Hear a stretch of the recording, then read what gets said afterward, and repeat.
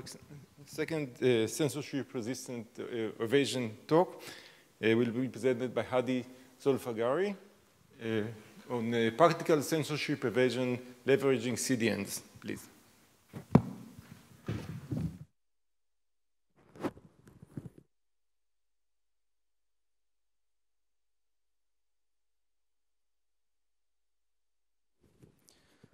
Hello, my name is Hadi Zolfaghari. This is a work with me and my advisor, Amir.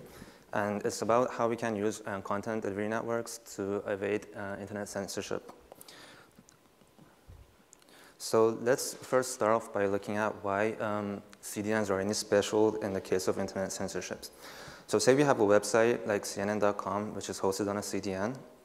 And to access this website, a user would be making a connection to a CDN edge server. Now, this, at the same time, this CDN edge server would also be hosting multiple other websites as well. So if a censor who wants to block CNN.com does so by blocking the CDN edge server, he would effectively be blocking all websites hosted on that CDN. So that's why censors tend to refrain from using IP filtering for censoring CDN-hosted content, and instead they use DNS interference or deep packet inspection attacks. Now, CDN browsing systems are a new class of censorship circumvention systems which take advantage of this. And essentially, what they want to do is they want to have some mechanism built in them to obtain an IP address for one of many CDN edge servers of a CDN. And as long as they can obtain that IP address, they can access all websites hosted on that CDN without making a DNS request. So the first CDN browsing system is Cache Browser, which was designed at our lab at UMass Amherst. It was presented here at CCS last year. And the way it works is very simple. Basically, it just contacts a remote bootstrapper for obtaining a CDN edge server of the CDN which a website is hosted on. And then it just updates the etc host file of a user so that the next time the user wants to access that website, he could do so by, without making a DNS request at all. And to avoid DPI attacks, Cache Browser relies on the website to use HTTPS to have an encrypted channel between itself and the CDN edge server. So in this work, what we do is we identify two potential attacks on CDN browsing systems in general. And we see that both attacks allow the censors to reveal the destinations which the user wants to access. Both attacks apply on Cache Browser, but because Cache Browser has a very simple design, it doesn't allow us to make the modifications we need to overcome these attacks. So we implement a new system, which we call CDN Reaper. Also, despite being good in terms of having a low cost and good performance, CDN browsing systems have a major limitation, which is that they can only be used for browsing websites which are hosted on CDNs. So in the second part of my talk, I'll be analyzing popular websites to see what fraction of websites are actually CDN browsable. And we're going to see that this fraction isn't as high as we want it to be. So we devised some techniques to be able to use CDN browsing techniques to even browse websites which aren't fully hosted on CDNs. So I'll start off by talking about two attacks on CDN browsing systems, which allow censors to know what websites the users want to access. So I mentioned that in CDN browsing systems, the system relies on websites to use HTTPS in order to overcome deep packet inspection attacks. But even when using HTTPS, the TLS handshake protocol could potentially leak information about what website the user wants to access. And so the way HTTPS is deployed in CDNs, so CDNs primarily want to provide performance improvements for the websites, such by actions like caching. And to do so, they need to be able to view the content going through CDN edge servers. So even when HTTPS is being used, the CDNs want to act as a man in the middle attacker, well, not attackers, but they want to act as man in the middles. And to do so, they need to be able to provide a valid certificate back to the user. Now, one way of providing valid certificates for websites is for CDNs to just simply use shared certificates between all websites. But usually this isn't what we want, and we want to provide custom certificates for every website. So CDNs have two main mechanisms for doing this. They can assign dedicated IP addresses to every website. So based on the IP address which is being requested, the CDN edge server knows what certificate to return. Or it can, or we can use a server name indication field in the TLS handshake protocol, which simply allows the client to state in plain text what website it's trying to access. Now you can see what the problem here is in terms of internet censorship. If we use dedicated IP addresses, well, censors can use IP filtering. And if we use server name indication fields, the censors can see in plain text what websites are being accessed. And in general, if we're going to use custom certificates, the certificates themselves are in plain text. So using those, the censors can see what websites the users are trying to access. So we see that even when using HTTPS, the censors can still learn what websites are being accessed by the user, and simply relying on HTTPS isn't enough. Our second attack on CDN browsing systems is a unique type of website fingerprinting attack, which is only applicable to this kind of censorship circumvention system. And it's based on the observation that modern websites, we know, are composed of various different web objects. And so for a website to load on a browser, the browser is going to have to make multiple connections to potentially different destinations. Now, in traditional types of circumvention systems, which were proxy-based, all these multiple connections would have gone through a single encrypted channel to a proxy server. So all the adversary could see is a single encrypted channel. And to perform website fingerprinting attacks, all he had were packet analysis-based features. But since CDN browsing systems are proxyless, all connections are made to the original destinations. Now, since these destinations are in CDNs, they don't directly reveal what website the user is trying to access, but they do provide a rich source of information for performing website fingerprinting attacks. So using this, we devised a unique type of website fingerprinting attack, which is based on the different connections to different destinations which a user makes for loading a website. So to extract the features for our classification, we monitored a website being loaded, and we viewed the connections made. And then we labeled each connection based on the organization which the IP address of that connection belongs to. And then we just recorded the amount of traffic each website is transferring between every different organization, and we used these as our features. So we experimented, we selected 100 different pages from among censored pages with HTTPS support.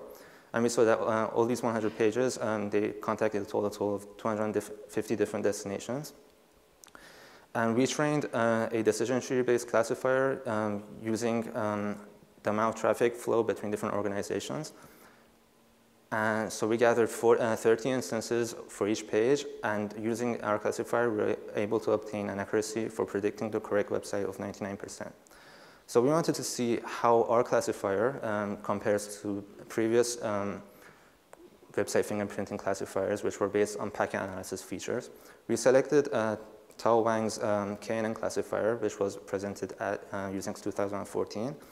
And we selected this classifier because it had a wide range of different packet size and packet timing-based features. Using the data we gained for our websites, we trained a classifier, and we were able to get an accuracy of 94%. So you see, our classifier performs slightly better in terms of accuracy, but also performs much better in terms of classifying and training time.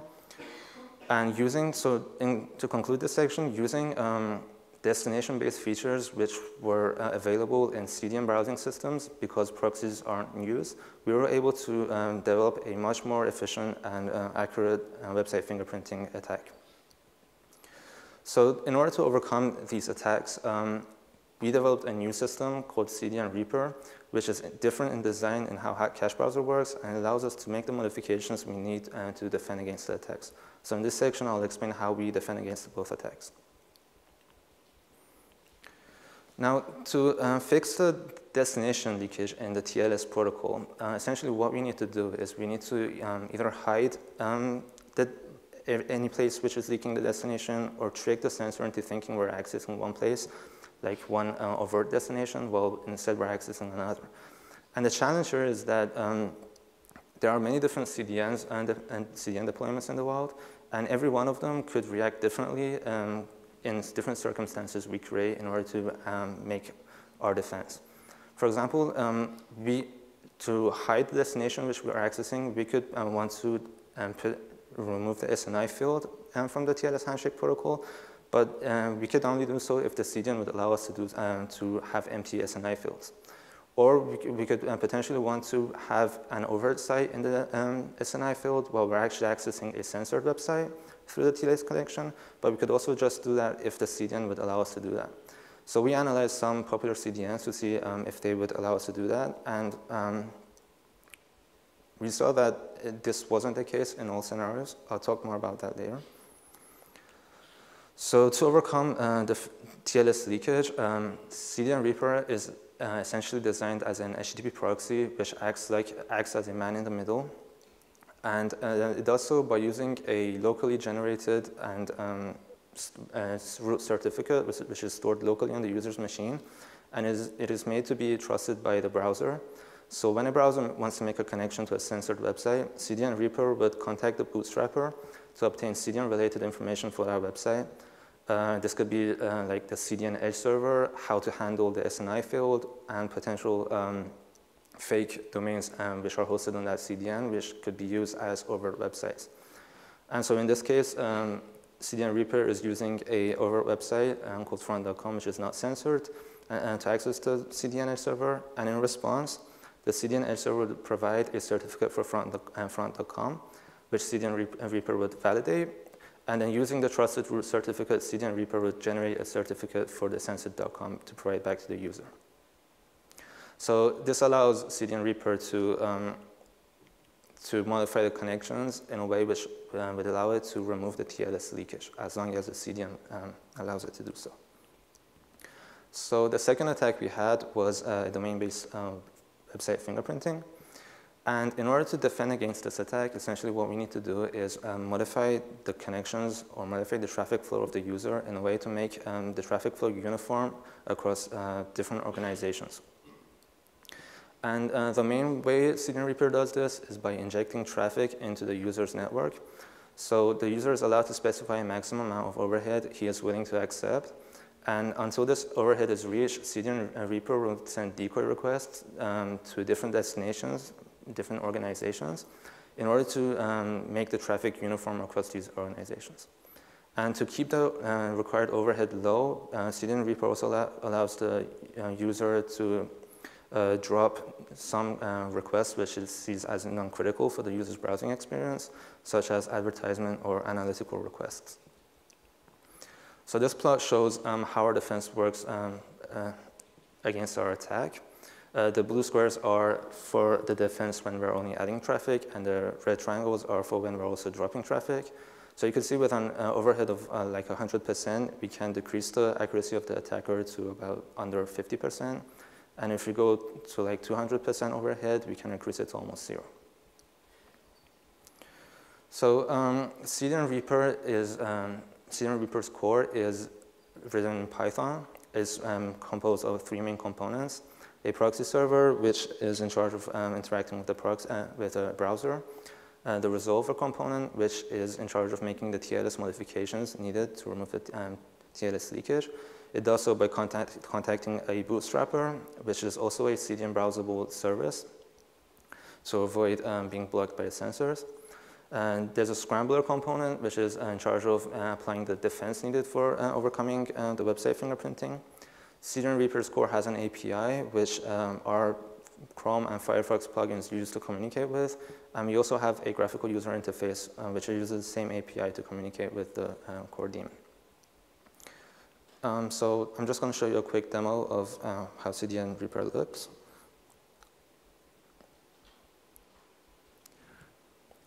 So this is the design. Say we will have a website, vimeo.com, which is censored by some censoring region. So expect that over here we're not going to see vimeo.com, and instead we're going to see like an error message. So what the user would do is he would click on this cache browser icon in order to have CDN Reaper access this. And you can see the requests coming here. So these are the requests made by the browser which are coming through CDN Reaper. And for each request, you can see the information. Like this, for this request, it's hosted on Fastly. And the SNI field is empty. And this is the edge server address which is used. I don't know why this didn't load correctly. Yeah. And so also CDN So the graphical user interface also gives the option for the user to include his own bootstrapping information if he has he has knowledge of some websites hosted on CDNs which aren't included in our own bootstrapping service. And he also has the option of setting the scrambler, like specifying whether he wants an advertisement request to be dropped or not, and the amount of overhead he is willing to accept.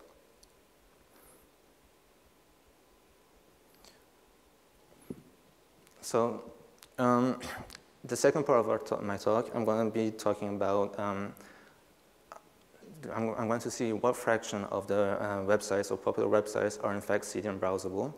And I'm going to see if there is any way to extend this amount, to extend the reachability of CDN browsing systems to include websites which aren't readily CDN browsable.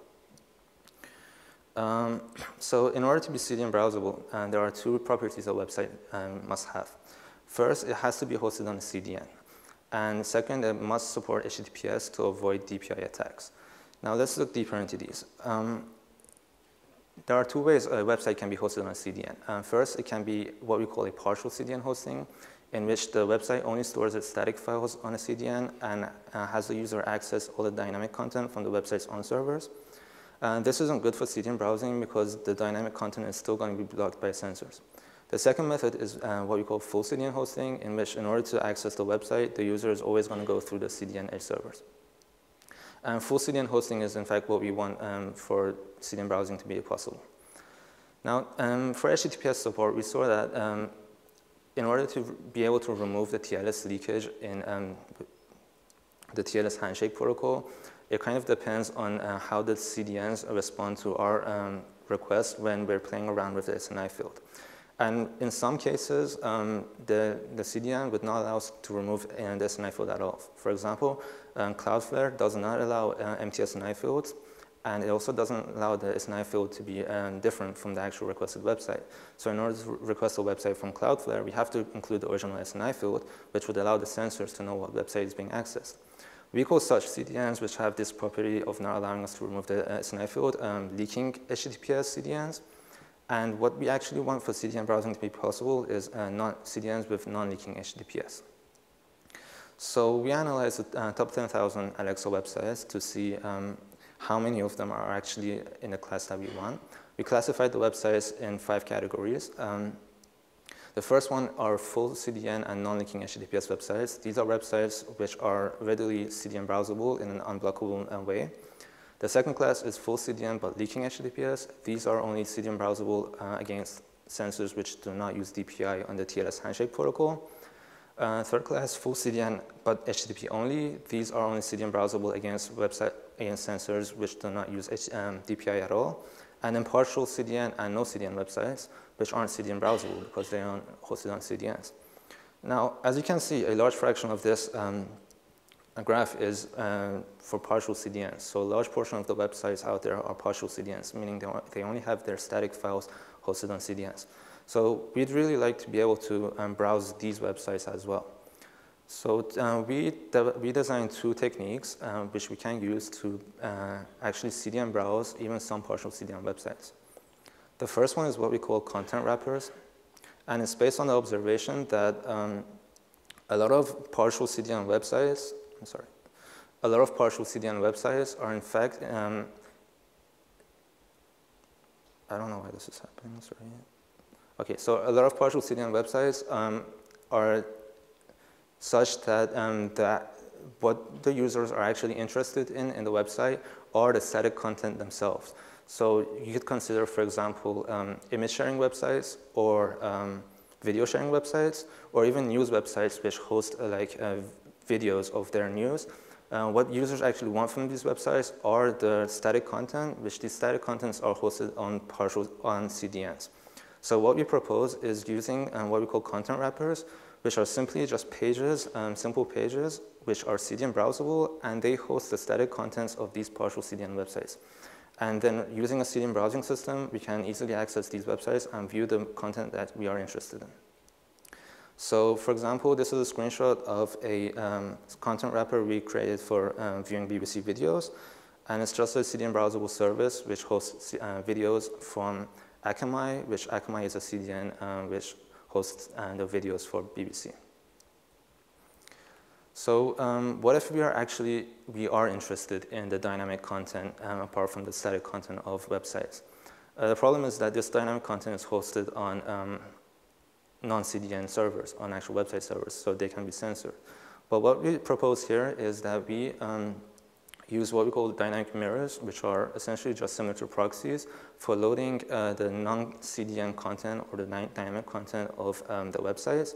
And then we use the same CDN browsing mechanism to load all the static content of those websites. And so this has a problem in that it's introducing a third party into the system, which is a mirror. And the whole benefit of CDN browsing systems was that they don't have third parties, they don't have proxies, and so they're very low cost. And even so, we're going to see that because we are only loading the dynamic content from these proxies, and the bulk of a website's content is actually the static content, which is hosted on CDNs, compared to traditional proxy-based systems, this has a very low cost. And just to note, we've created a tool to create mirrors for websites easily by one click. It's called Mirror My Site. You can check it out. And so this is just a comparison of the bandwidth, the amount of bandwidth on a third-party server for loading 4 websites in our dynamic mirror and compared to a proxy-based system, in this case, Meek. So you see, because our website is only loading the dynamic content and not the static content from third parties, we have a much lower cost on third parties. And so the CDN browsing system is still a much lower cost system than traditional systems. So to summarize, we identified 2 potential attacks on CDN browsing systems. We saw that both attacks applied to cache browser. So we developed a new CDN browsing system which was capable of overcoming these attacks. And CDN browsing systems in general have a limitation of not being able to browse all websites. We did a comprehensive analysis of how many of these websites are in fact CDN browsable. And we also devised 2 mechanisms in order to browse websites which are only partially CDN browsable, which were content wrappers and dynamic mirrors. You could also check out the code for CDN for cache. Oh, I should note that at the end, we decided to keep the name cache browser on our system. So we don't call it CDN Reaper and call it cache browser. And you can check out the code for cache browser at these links. Thank you. Thanks again.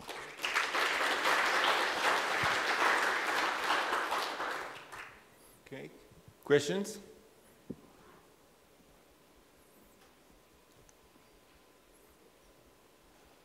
Zhongjian Wang from UC Riverside. Thank you for your great talk. I'm just very curious, in the architecture, the CDN Reaper and Bootstrapper, is it possible to cause some single point failure if the sensors can detect those services and the IP blocking them? Well, the Bootstrapper, even if the sensors know where the Bootstrappers is, because Bootstrappers are themselves CDN browsable services, they can't censor them by the traditional techniques. Like they can't use IP filtering for censoring them.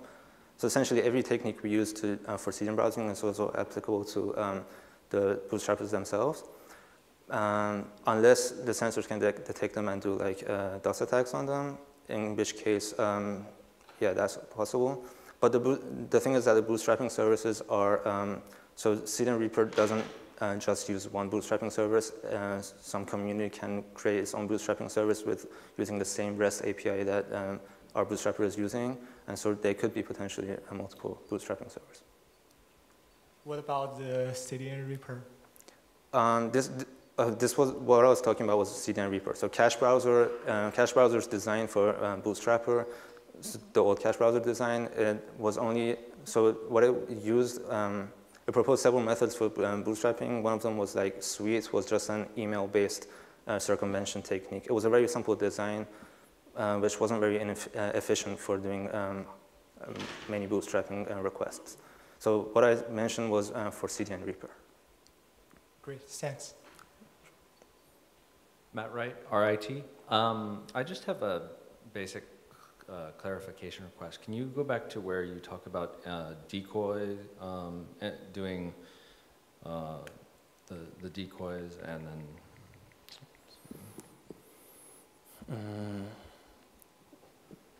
This part? Oh, you mean the defense? The traffic analysis defense? Or? Yeah. Can you just, since no one else is asking questions, can you just explain it again? This one? Yeah. Okay, sure. So essentially, CDN Reaper is an HTTPS proxy, right? So it accepts HTTPS connections from the browser, and then it contacts the bootstrapper to receive, so it asks the bootstrapper what are the CDN information for censored.com, and the bootstrapper would give it the CDN edge servers, how to contact the CDN regarding the SNI, and put other uncensored domains on the CDN. Then CDN Reaper would use this information to contact the edge server which it received using the SNI rules which it received, and with the fake domains that it received.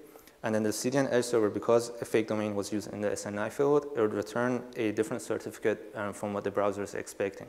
Right? So we can't return that certificate back to the browser because it would be a certificate mismatch.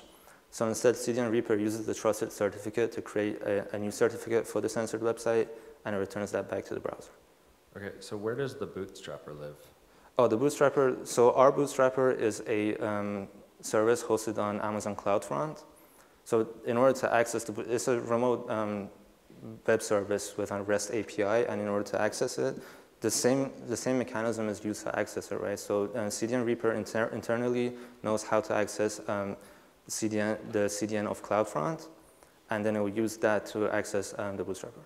Could the attacker get a copy of CDN Reaper and then figure out also how to contact? Yeah, the attacker knows how to contact. The whole idea is that. But then could he use that information to block your connections to Bootstrapper? No, he can't. Because, so what can the attacker do? The attacker he can't do IP filtering because IP filtering would essentially block all websites hosted on CDN.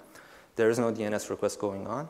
And then the DPI wouldn't work because we're not using the SNI field. Okay. Yeah. Maybe it's useful to point out that probably that's the name Bootstrapper, right? Because you're bootstrapping your own service. Yeah, sure. Exactly. Okay. We have time for more questions? Yeah, maybe one more quick question. Sure. Did you actually talk with the CDN providers, consider the incentives and the disadvantages for them for supporting such mechanism? We didn't, but for example, Cache Browser is one of the CDNs which we have the most problem with. I'm sorry, Cloudflare is one of the CDNs we have the most problem with because it doesn't allow us to remove SNI. And they in fact actually did this in response to a different circumvention system, Lantern, which was using a similar mechanism, and they didn't want Lantern to actually apply this. So some CDNs are actually working against this. So it would be a good problem to actually reach out to them, see how much they're willing to support. Or to investigate how to incentivize them. Yeah. Yeah, that's what they meant. Okay, Amir. Okay. Our next. So can I just comment quickly? Oh, sure. When I talked with Cloudflare, they said their SNI handling, that was just internal architecture. It was not a decision against Lantern. Oh, it wasn't? Okay. That's what they said. It does seem that CDNs are moving towards SNI enforcement, which is unfortunate. Yeah, thank you. Okay, thank you. Okay, let's thank Hadi again